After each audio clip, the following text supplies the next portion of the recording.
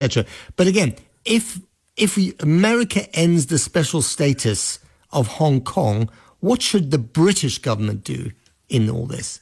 Well, I think first of all, it doesn't.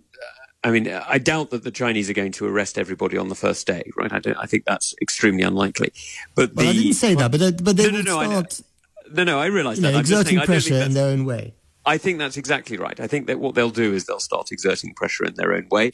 And when they open up their Ministry of State Security office in Hong Kong, which will be a direct statement that, like opening up a KGB office in London, if you like. I mean, it would be a direct statement that what you're trying to do is not cooperate but control.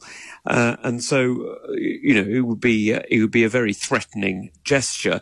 And for most people, I mean, all except the most courageous, or some may say reckless, that would be the end of civil rights in Hong Kong. That would be the end of freedom of speech. That would be the end of the democracy, the democratic movement. And so, you don't have to arrest everybody for the impetus of control to be real.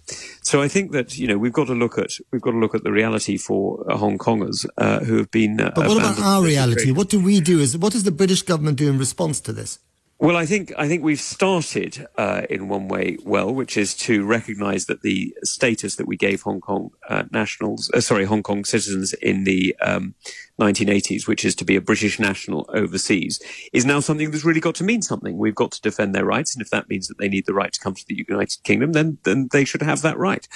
So I think that's the first thing. The second thing we need to do is actually, if we are going to make global Britain mean anything, and at the moment one can question what exactly it does mean, then we need to band together with others. And I have to say that the actions that we've seen in last week of joint statements with the United States and Canada and Australia are great, but we need to go a lot further than that.